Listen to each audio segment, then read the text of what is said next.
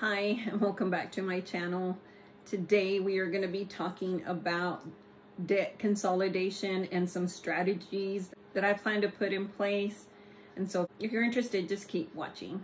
Okay, so I think it's important for me to probably set the foundation of what I have been doing for a debt consolidation. And about mid-year last year, or maybe it was closer to, it might be closer to like March of last year, I decided that I wanted to consolidate our debt. Our debt consisted of some high interest credit cards, some loans that had collateral attached to them, and let me think.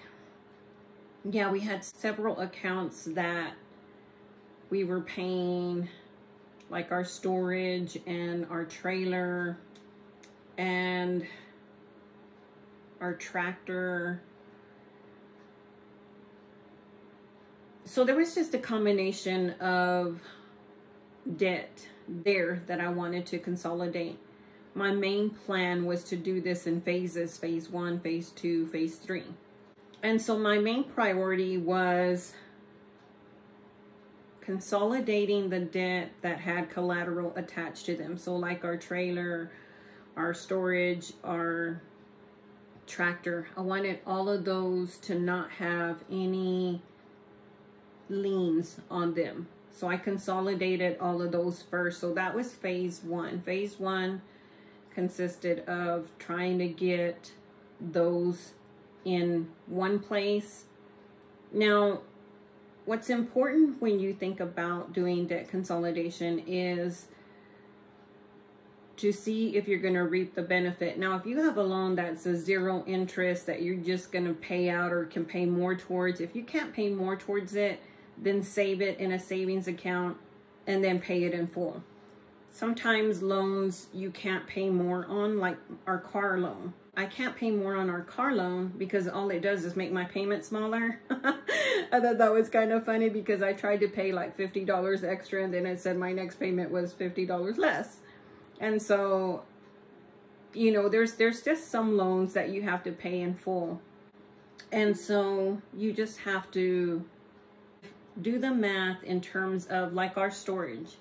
If I paid it the way we were paying it, I was going to pay an X amount of dollars. Whereas if I just paid it in full, I actually was given a credit for paying it in full, which ended up being less than the amount I thought I was going to have to pay it in full. And then with the debt consolidation, I did pay the 5% transfer fee to transfer it to the debt consolidation phase 1. But that was all I was going to pay, was the 5%. Now I'm just paying it out. The term is short.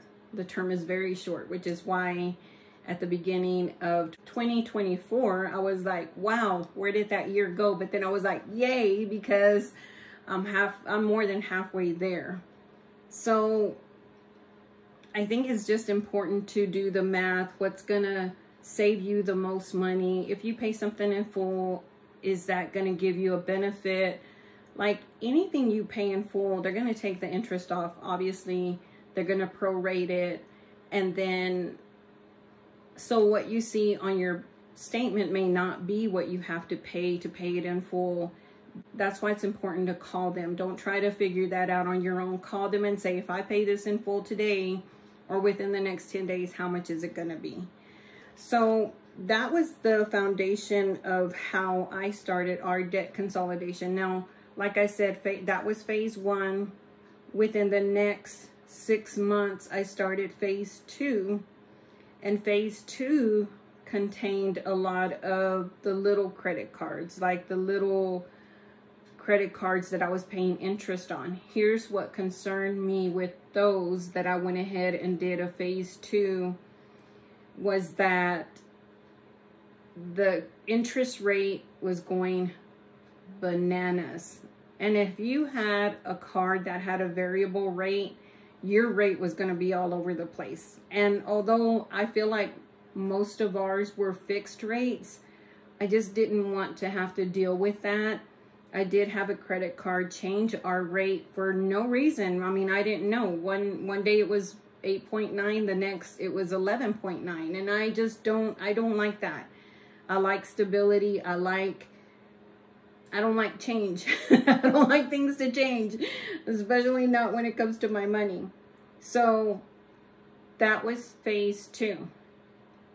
And then after a couple of months, I got another offer to do a debt consolidation at a lower transfer fee with another credit card. And I had 2 things left that I went ahead and consolidated into one. So I have 3 phases going on right now. Thank you, Jesus, that phase 1 has been paid in full. So now we're just working on phase 2 and phase 3. I do have one thing that is interest free. I'm not going to mess with it. I'm going to let those live it out. So it's important to look at your balance with those 0% interest and make sure that the payments you're making are going to have that beautiful collision where it's going to be paid in full and the offer is going to be, the promotional offer is going to be over. Now, a lot of times the credit cards say, you know, you have 0 interest for 6 months, and then they offer you a minimum payment of like less than that. And if you pay the minimum payment for 6 months, you're not going to pay it in full. So you got to make sure that you're paying, that you take your amount, you divide it by 6. So let's say you owe $600. They gave you 6 months, pay $100 every month. And by the 6th month, when your 0 interest is over, you'll have paid it in full. That's just kind of a small example of how to do that. So during my debt consolidation, we did have hurdles that we ran into, and it's just going to happen. Those things are going to happen. We had a death in the family. I had a job reclassification that changed how much I was getting paid and when. We had a payment on one of our credit cards that was appropriately applied, but not the way I thought it was going to be applied. The whole point of the debt consolidation was to pay less interest and to get out of debt as fast as possible. We have 6 more months before we hit that point. And I'm so excited, yet I still feel like I need to implement some strategies to get us there. So the strategy that I have that is gonna just kill me inside is a no-buy quarter. So for the first quarter of this year, I'm not gonna buy anything. Now, last year, we sure treated ourselves very well. Like my husband bought another trailer.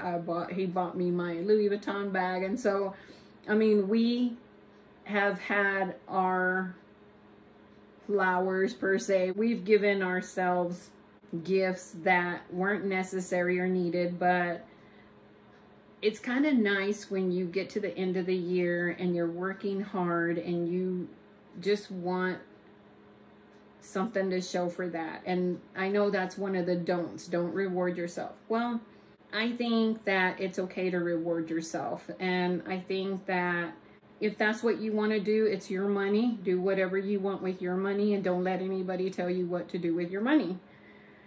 But for me, I just feel like I get very influenced. And coming from somebody who shows you all items that perhaps influence you to buy, I also get influenced by other influencers, or maybe you have a YouTube channel that I watch and I get influenced by you. And so that's one of the things that I feel like I need to work on this year, is to not impulse or reward buy, or at least for the next 3 months.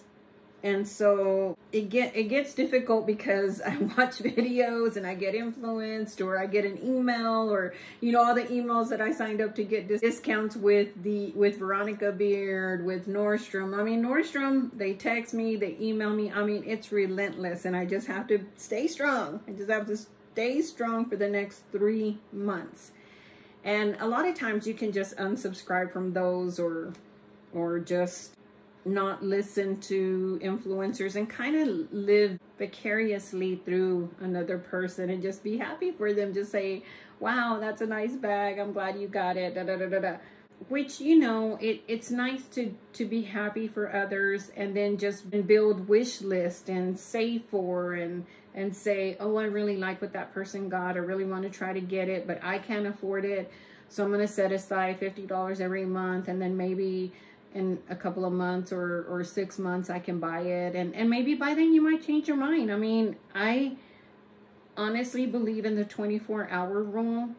If you feel like you're in an impulse buy something, put it in your cart and wait 24 hours. And if you still want it after 24 hours, then buy it. But if you I always talk myself, if you could have seen all the carts I had stuff in, you probably think like, what is she thinking? But yeah, I think it's kind of nice, and I like to play shop. I mean, I like to shop.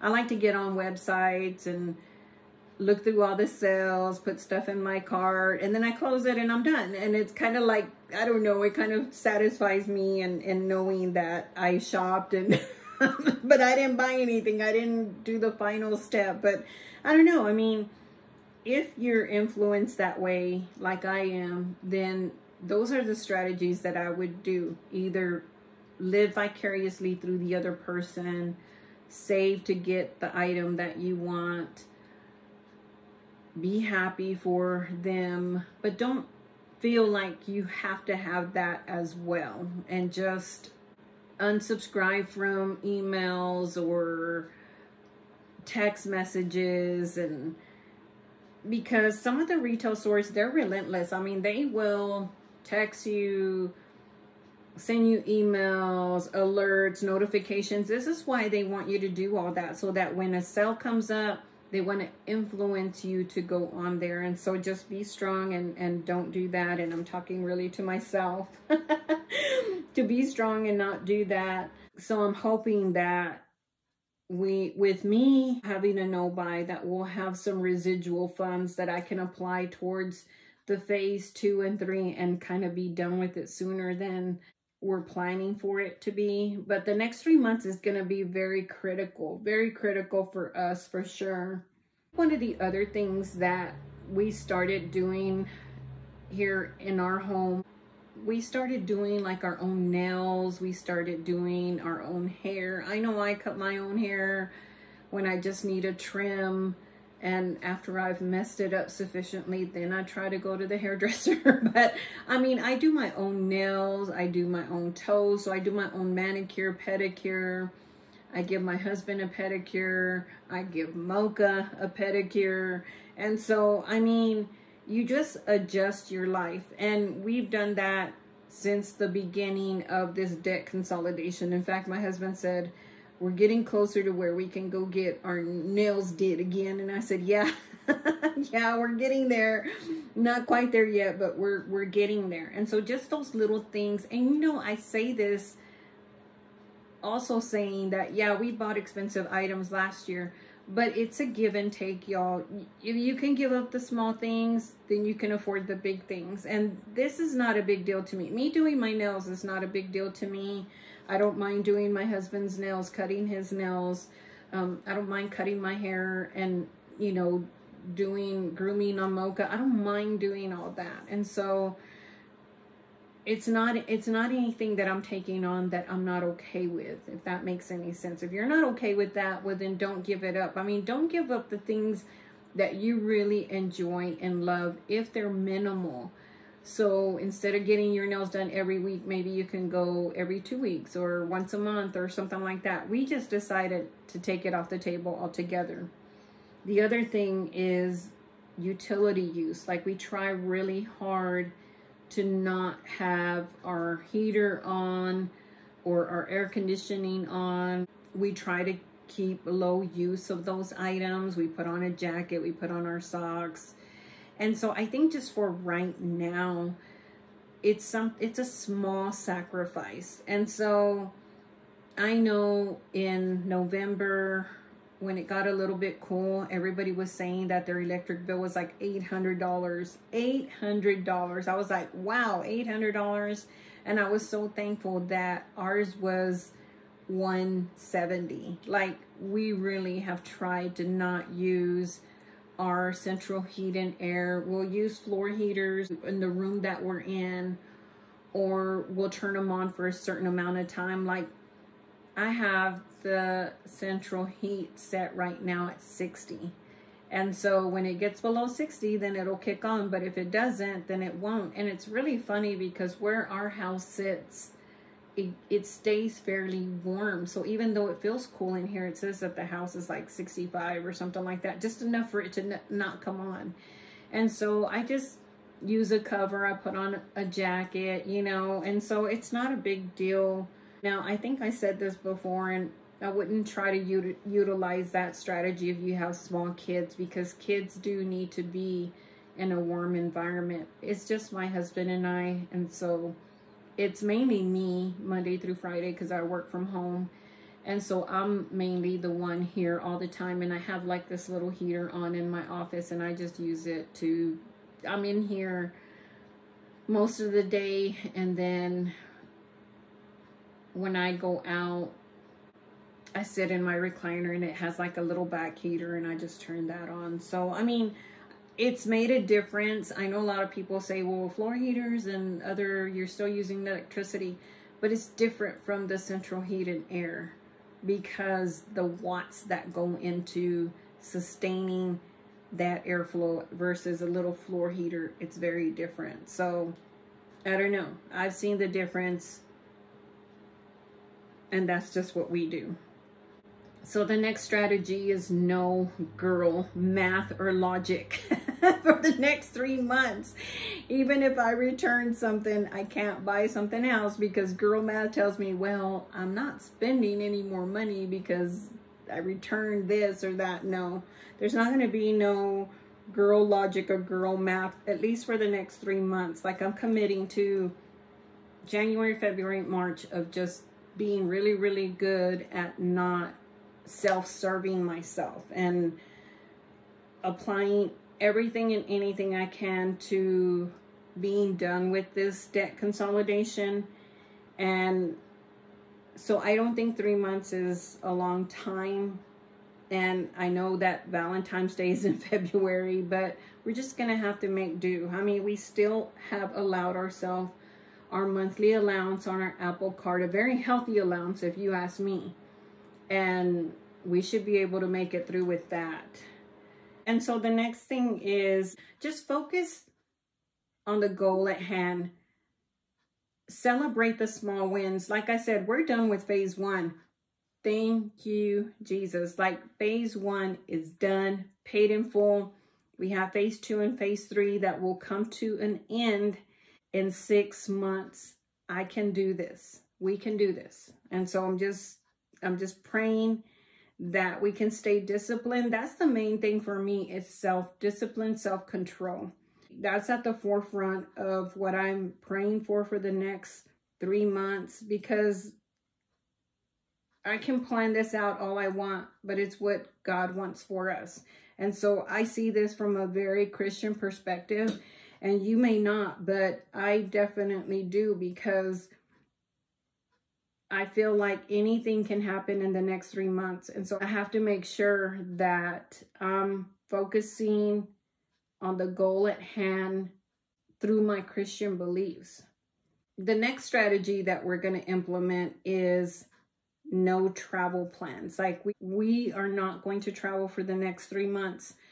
And we didn't travel for New Year's or Christmas. Usually we try to go at least to Dallas or something that's like 5 hours away. But this time we didn't do any of that. We want to go to Trader Joe's at some point, and we may do that on a weekend, but we plan to come and go. We don't plan to stay. We don't want to incur any hotel debt. We don't want to incur any other debt other than what we're going to go do, gas and groceries. And like I said, our monthly allowance to ourselves allows us to do that. But we just have to see where we're at the end of the month, because that's for the whole month. And so if we spend it all within the first 2 weeks, then, then that's when we are in danger of going over our budget. So we have to make sure that we strategize the right time and the funds. And so those two things are going to be big factors, but we're not going to travel anywhere where we're going to have to stay, have to pay for a stay. No, none of that, not for the next 3 months. The next strategy is eating at home. And we've done that also from the beginning of our journey. That was another thing that we implemented, was we eat at home Monday through Friday. And then with our monthly budget, we try to eat out. We still get Cokes from Sonic. That has just been a reoccurring aggravation that comes up, and I'm just as to blame. I mean, I like my Sonic Cokes every day, and so, you know, we just kind of, if they're within our budget, we get them. If we're getting close to the end of our budget, then we just drink Cokes here at home. I mean, it's not a big deal. And then the last strategy that we implemented, and if you're at the beginning of your journey to do a debt consolidation, we cleared out a lot of things we weren't using. We sold a lot of items that we weren't using. We applied all of that to pay off some of the small debt before we did the debt consolidation. We paid off what we could. And then what we had left, we kind of split between our 2 pay periods. So we both get paid twice a month. And so I try to make them as even as possible. And if you're not able to do that, like if you get paid mid-month and the end of the month, and you have something that falls like right in the middle, and you have to pay it before this time, but you can't pay it on the 30th because it's due before then pay it twice in 1 month, and then that'll kind of get you ahead. So just to kind of clarify that, let's say you get paid on the 15th and the 30th. You have a bill due on the 17th. You normally pay it on the 15th, but you have a heavy debt load on the 15th, and you would really like to move it to the 30th. So go ahead and pay it on the 15th. And then when the 30th comes around, pay it again. And then it'll be paid for the next month. So hopefully that makes sense. So you kind of pay one payment ahead, and then when it comes around again, you'll have successfully moved it to the second pay period instead of the first. So within our budget, there's a lot of controlled aspects, but the one thing that is out of my control is the central heat and air, our utilities. I can't control for the weather. So I don't know when it's going to be hot or cold. Sometimes we might have to turn up the heaters, or those are just things that, there's just going to be things that you don't have any control over, but you have control over of how you spend your money. If you go out of town, if you have to put gas, like gas is up and down. Like some days it's good, some days it's bad.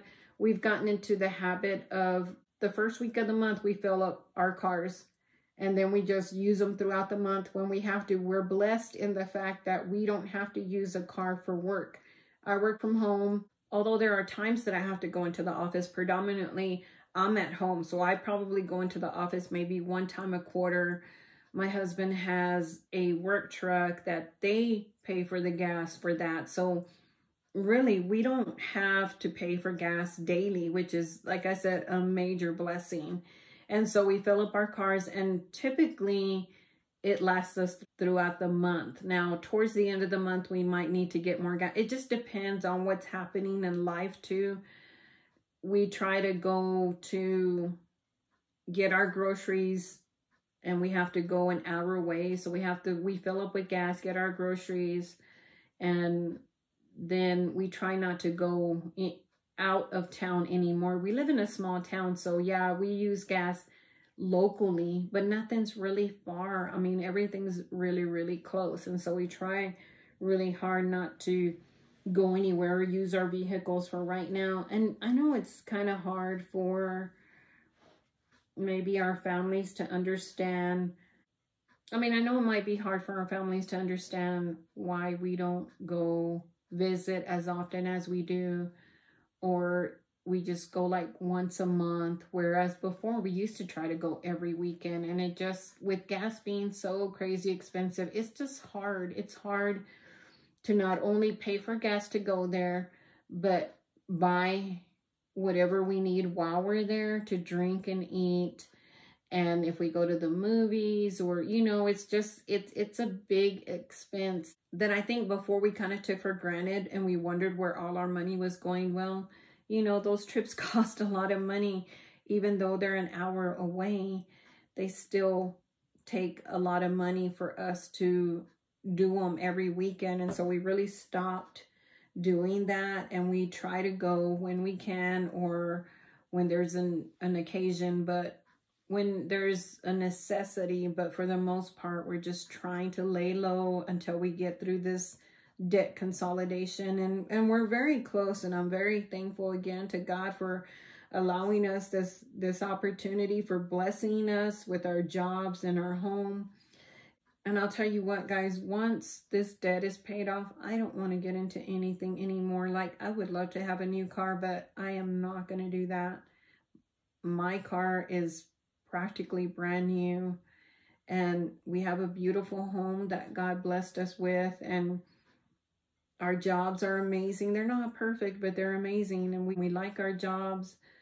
The other strategy that I meant to mention was, you know, if you have the potential to get overtime, to do it. I know a lot of times we're tired, we want to come home, we don't want to have to work extra hours, but I think if there's an opportunity to work and get and earn more money to pay towards your debt, or just to enjoy, just for yourself, just to enjoy eating out, or whatever you want to do with it, extra money, do whatever you want with it, whether you want to apply it to the debt or if you just want it to live on. I think that that's really, really important to do that. That if you have the opportunity to do that, that's nice. I don't have that opportunity available to me, but I try to do YouTube, and I try to do my Amazon Associates program, and try to earn a little bit of money to spend, like on gas or eating out or whatever. So I appreciate your support too, you being here and you watching this video, and hopefully we're helping each other. You help me by watching, and I help you by giving you strategies. But anyway, that is the end of the video, y'all. Thank you for watching, and I'll catch you in the next one. Bye.